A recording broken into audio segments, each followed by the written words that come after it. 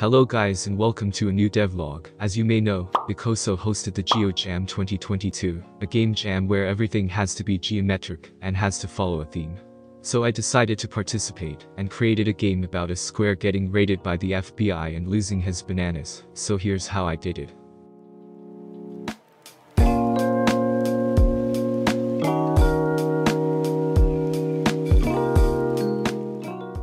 As you may know, game jams have a theme, and as I woke up in the early morning and went to check my computer, I realized the theme was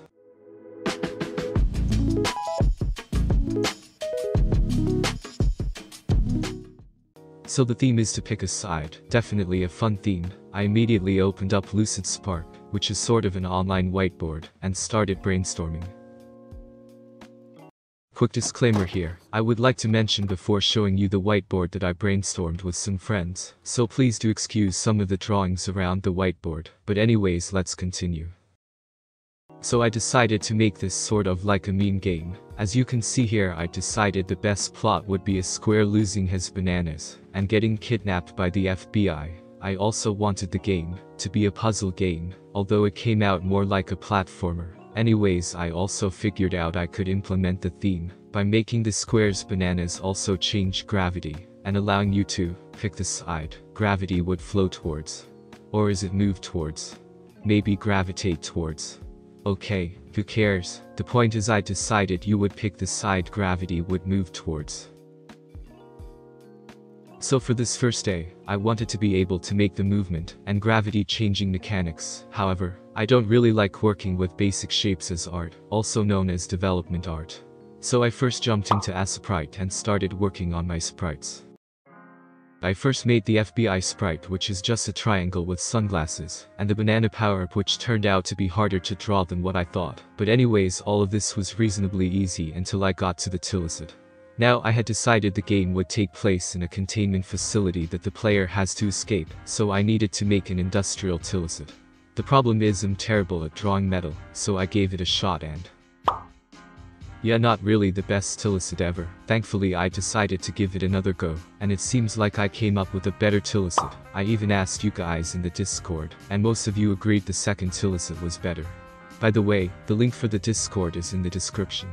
And yes, I'm aware this TTS thing doesn't know how to say tillicid properly. Anyways, with my art ready, I finally created a Unity project and started working in the game. First I made rule tiles, which is a way for me to make tile placement automated by giving Unity a set of rules it will follow when placing my tiles, allowing me to make levels way quicker than I normally would. I then started working on the player movement, which was going well until, well, this happened.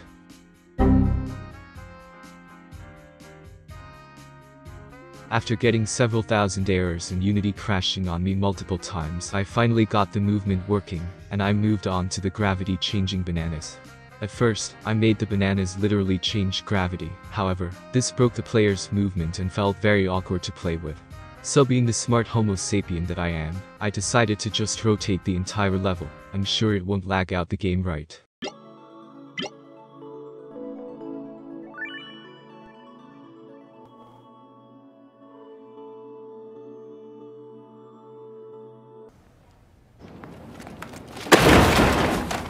Anyways, I quickly fixed the lag by rotating a single object containing everything in the level, instead of every single item in the level, and it turned out pretty good.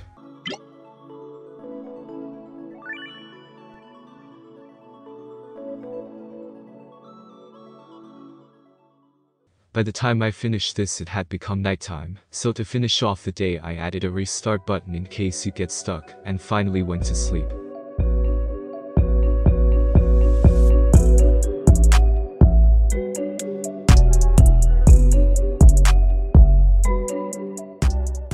So I woke up on day 2 fairly early and was ready to start making progress on my game. First I made the pause menu, which was fairly easy to implement, as all it does is stop time and give you the choice to go back to the main menu or return to the game. After the pause menu, I got started on making the main menu. First I made the background for the main menu, which is just a semi-transparent black square, and a photo I made in Illustrator of a bunch of bananas, which I then just move using this script I made, and now we have a nice background. As for the actual buttons of the main menu, they were fairly easy to code. For the play button, it just changes to a certain scene or level. For the options button, well, it doesn't do anything yet. And for the exit button, it just exits the game by running this simple script. Now that I finished off the main menu, I decided to start working on the settings menu. First, I made the actual settings menu by adding a dark background and making a volume option, which didn't actually do anything yet as I had no sound. I also went back to my options button and made it enable my, well, options menu. So for this next part, I was going to have a 5-minute long rant about how I couldn't get cannons to work in my game, but I decided to cut it out of the script. So the only thing you guys need to know is that cannons change with gravity because of a bug, and that now it's a feature. And here's how the cannon turned out.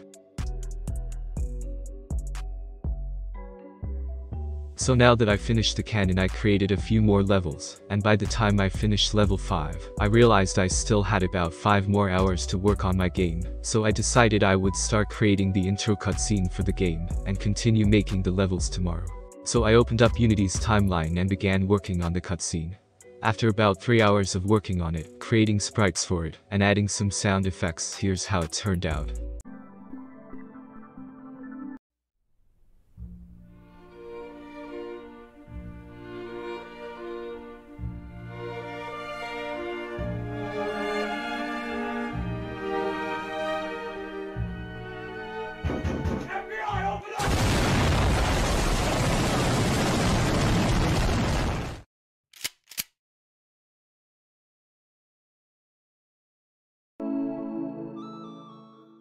Now that I had finished the cutscene, the last thing I did for day 2 was to start working on a game manager that would make sure the music doesn't restart every level, and also make sure the music doesn't keep playing if you go back to the main menu. I was also going to make it track your time playing, because I decided I wanted to add a speedrunner mode. However, it was about 1 AM when I finished the music part of the game manager, so I decided to go to sleep.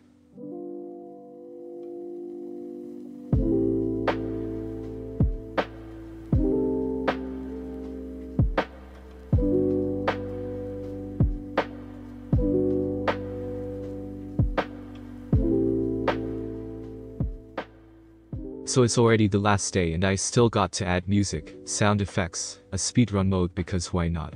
And even an online leaderboard, not to mention creating the other half of my game, as I hadn't finished the levels, making a tutorial level, and adding a button system, and all of this before 8 PM, because my friends decided to go to the cinema today.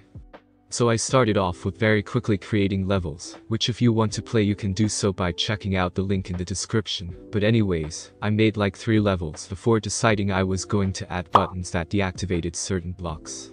I thought this was going to take way longer, however it was surprisingly easy. All I did was use my previously created event system, and just play an animation whenever the player interacted with a button, which makes the corresponding tiles disappear. So with this new tool for making levels in hand, I speedrun making levels, and managed to make 5 completely new levels, along with the tutorial level in a record-breaking 3 hours. Now that I had finally finished the actual game, I still needed to add sounds, so I started with that. However, as I finished adding the sounds for the first level, I quickly realized that because I did not add the sounds from the very beginning, I would have to go level by level, adding these sounds to each enemy, banana, and player. In the end I did finish adding in the sounds, but I ended up taking 2 whole hours just to add them, let alone making the volume option work with all the sounds. Oh, and remember that game manager that was supposed to make sure the music wouldn't continue playing when you went back to the main menu. Now that I had finished the cutscene, the last thing I did for day 2 was to start working on a game manager. Well, it turns out when I went to link the volume setting to the music, it completely broke my game manager. Why? Because the code I wrote at 1 AM was complete jank, and I had to completely overhaul the game manager. But anyways, after a total of 5 hours, I finally finished everything related to the sound. So by now it was 6 PM, which meant I had about 2 hours to create an ending for my game, a speedrunner mode, and an online leaderboard. So I put on some inspirational music, and started working as fast as I could. First I started with the speedrun mode. Seeing as I overhauled the game manager, this wasn't all that hard to add. All I had to do was add an option in the settings menu to enable speedrun mode, which when enabled would skip the intro cutscene, and add a timer for you, which I swiftly added to the game manager. Next I moved on to the ending for my game. Now I was originally going to make a cutscene, but seeing how I had no time, I decided to instead just create a scene with bananas falling on the player, and a text saying you finished the game, and daring you to try speedrun mode. Well, by now I only had about an hour and had to come up with an entire online leaderboard. It was obvious I wouldn't finish the leaderboard in time. However, those of you who have followed this channel for a while know I used to make devlogs on a game about speedrunning, which thankfully happened to have an online leaderboard already, so I stole my own leaderboard, copy-pasted it on my game, and as expected it worked perfectly fine.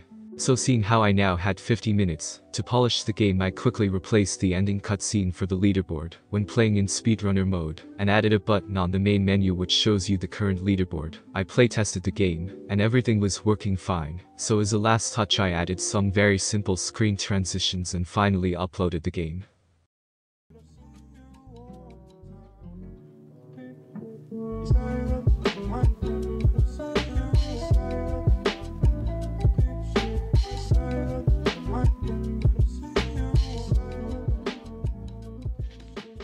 So after the jam had ended, I was excited to see in what place my game had ended up in. So I went to check my computer, and it actually did end up doing fairly well, ending up in 38th place. However, I quickly realized something. Remember when I said I was going to add screen transitions? Well, it turns out they completely broke the leaderboard, as it somehow didn't allow players to interact, nor submit scores to the leaderboard, which essentially undermined the whole point of speedrunner mode, as now you couldn't submit scores. Additionally, the pause and restart button would disappear in later levels, leading to players getting stuck and not being able to restart the level, which meant they had to quit the game. However, in the end, I don't think many players tried speedrun mode, so this didn't affect the game too much, but it still annoys me that a simple screen transition would break the game. So this was how I made a game about a square who gets raided by the FBI. If you guys enjoyed the video, I would greatly appreciate it if you guys subscribed. The channel's sub count recently doubled in the last 2 months, so let's see if we can do it again. Let's try and hit 120 subs. Anyways, I'll see you guys in the next video.